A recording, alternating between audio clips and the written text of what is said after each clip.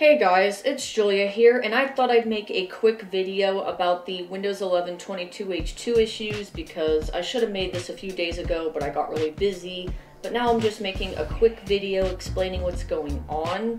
So essentially, Windows 11 22H2 was causing major performance issues in games for a lot of systems, mostly the ones with dedicated GPUs.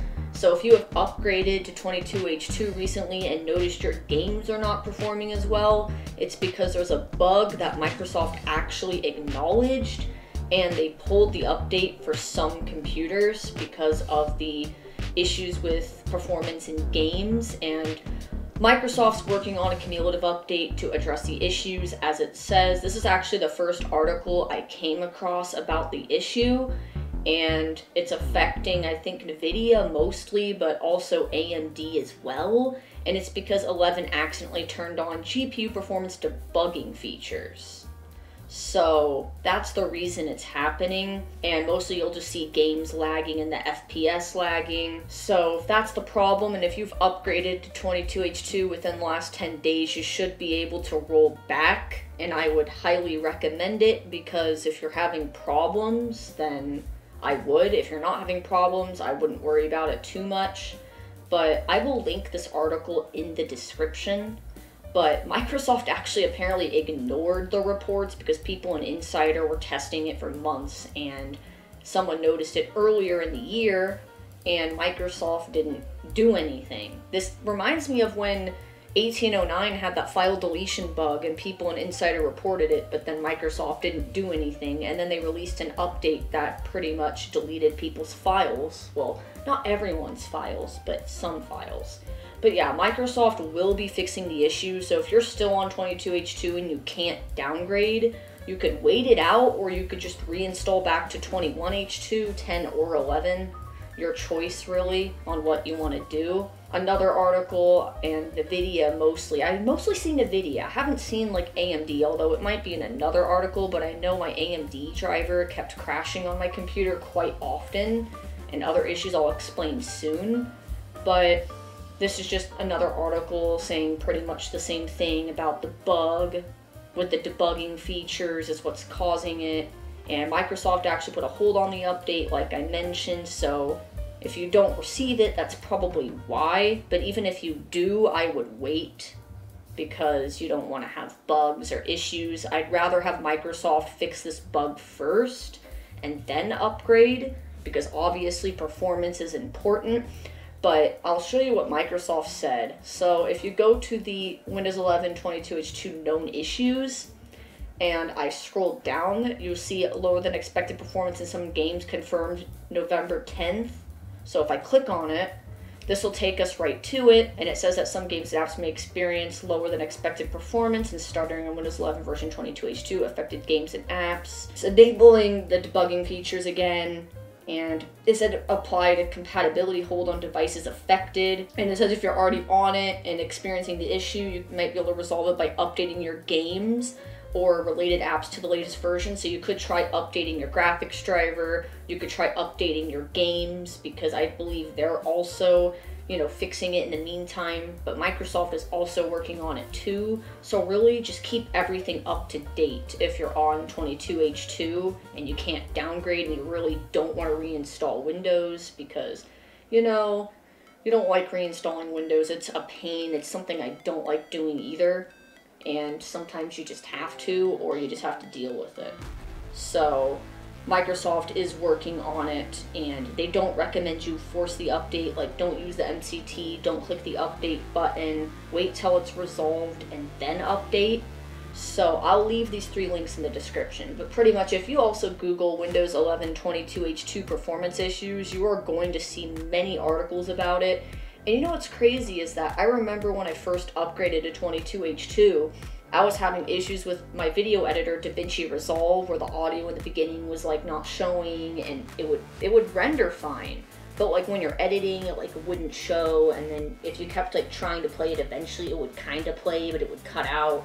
And it was really hard to edit, and it just seemed laggier as well. Like, it wasn't performing as good anymore. So I think DaVinci Resolve was also affected. I also noticed that sometimes when recording on OBS and having a VM open, OBS would say encoding overloaded and my whole video would just lag. I'm not sure if that has to do with it because, you know, that's not a game, but it's definitely, you know, a bug. So I'd say that it was more than just games that were affected. I also noticed lag, like even when I had a game open. I remember I had a game open and I was moving my mouse on another screen on another window, and my mouse cursor was completely lagging. Like I was moving it like this and it was just completely like cutting out and lagging. And now that I'm on 21H2, it doesn't have that issue anymore because I tested it and I noticed that all my issues seem to be gone. Now, the funny thing is, I didn't actually downgrade to 21H2. If I open WinVer, you'll see that I'm on version 21H2, OS build 22.0.0.1219. I believe that's the latest for 21H2, but I didn't actually downgrade this.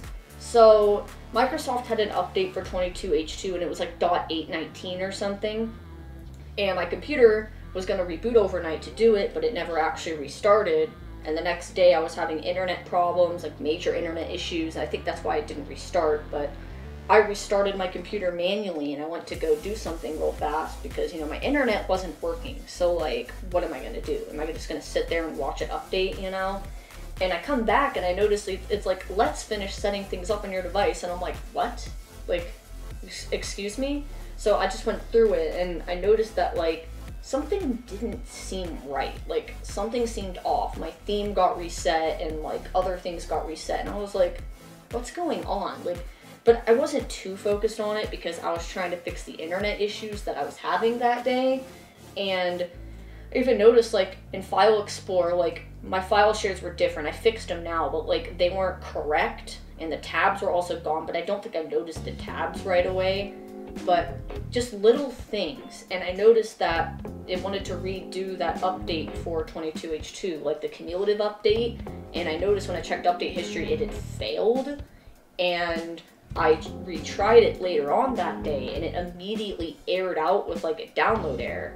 And then I rechecked, it found updates and I'm like, that's a different update. And sure enough, my computer ended up being on 21H2. Now the funny thing about this whole thing is that when I go to Windows Update, it wants to re-download the update, which is kind of funny because I'm like, didn't Microsoft put a hold on the update for systems? Well, apparently not every system, or it had checked before, because I think it had checked before, like, as in, even though it says it checked yesterday, it still got the update offer before Microsoft acknowledged the issue, so maybe that's why the update is still showing in here. However, I'm not going to do it because that update actually did affect my computer's performance, and I'm kind of glad it downgraded because then I don't have to, you know, worry about it. Now, the thing about it is that, how did it downgrade? Like, did Microsoft downgrade it? Did the update fail and it downgraded? Because I noticed in the update history it failed, although it disappeared. But my theory is the update probably failed, probably caused my system to be in a boot loop, because I know like 2 other people that I know had that problem happen to them where it got stuck in a boot loop. I think they got it out, I'm not sure. But my theory is maybe Startup Repair or something rolled it back because there was a Windows.old still that my computer never deleted, and it probably just said, oh, let's uninstall the feature update instead of uninstalling the cumulative update. And I think it had done exactly that. Now, I did update it through an ISO, so it's not going to show the feature update in here. However, I believe that, you know, I believe that's how it did it. It just rolled it back, which, I mean, I'm kind of glad it did because I was having issues with my computer anyway. But if you do want to roll back, you could go to Advanced Options, I believe, in Windows Update, and then go to Recovery, and there should be like a go back to previous build or previous version in here, and you should be able to revert as long as it's before 10 days.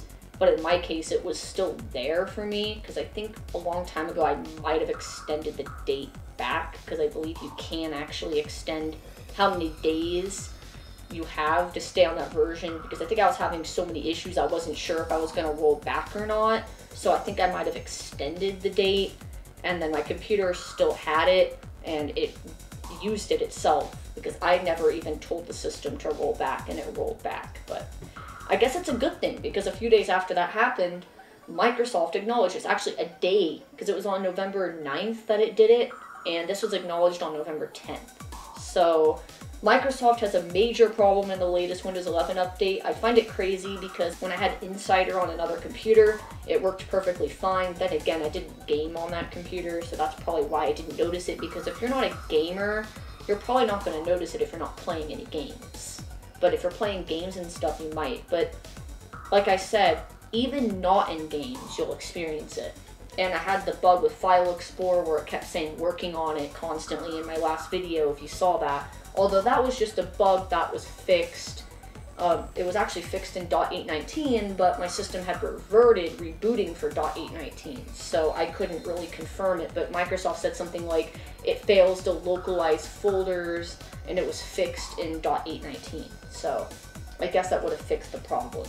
But anyways, bottom line, if you're having a lot of issues with your computer, performance issues, not just even in games, but just other things as well, like video editing, because I noticed my DaVinci issue was just completely fixed now after the downgrade. So if you're having problems, you could wait it out, get all the updates, like update your GPU drivers and stuff, or you could reinstall back to 1121H2 or 1022H2, because 1022H2 doesn't have the issue at all. It's a known issue, and it took Microsoft like months just to discover it, and 2 months after Windows 11 22H2 was released. Like, I noticed after the upgrade I was having issues. I actually downgraded within the first like hour of having the update when I was having the DaVinci issue, but the next day I re-upgraded again, and I kind of just dealt with it because someone else said, oh, on 10 I have the same issue, but for all I know, it could just be their computer. I don't really know, because I know someone else that also upgraded to 22H2 and has the same issue. Also, I don't think it's just dedicated, because I know someone that has an integrated GPU, and they're having the same problem. So, leave your guys' comments below. Are you guys experiencing performance issues in Windows 11 version 22H2? You know, I even saw a YouTube video with someone that like fixes computers that had the same issue, where FPS in a game was super laggy. For me, it wasn't necessarily like super laggy or unplayable. It was more of just, I just had weird issues, and OBS didn't work right, and my system was just laggy in general, even when I wasn't doing anything. And I even heard cases of DWM using a ton of CPU and stuff, and it was doing that to me as well. And false readings with the GPU, saying it's at 100% when it wasn't. It was just really strange issues. So I'm just going to wait for Microsoft to fix some bugs, and then I'm going to re-upgrade. Next month, I might actually reinstall. I don't know if I'm going to do 10 or 11, because I do plan to actually probably rejoin my domain next month, so I may or may not reinstall. I haven't decided yet, but I'm just going to stay on 21H2 for now until further notice. So, anyways, thanks for watching. Kind of a bit of a longer video, but I just wanted to talk about the issues, see if you guys are experiencing any, and explain it more, but that'll do it for this video. I need to get this edited and get some schoolwork done. So, thanks for watching. Hopefully you guys aren't having the same issues that I had, because I really want this to get fixed. And there's even more issues listed here that if you've experienced any of these issues, like look, sign-in failures, So, this is on domain controllers. That must be a server update. Wait, Windows Server for 11 exists? Okay, that, or maybe, I don't know, maybe it's just clients. I don't know, that's a weird bug. Anyway, thanks for watching. That'll do it for this video. Bye-bye for now.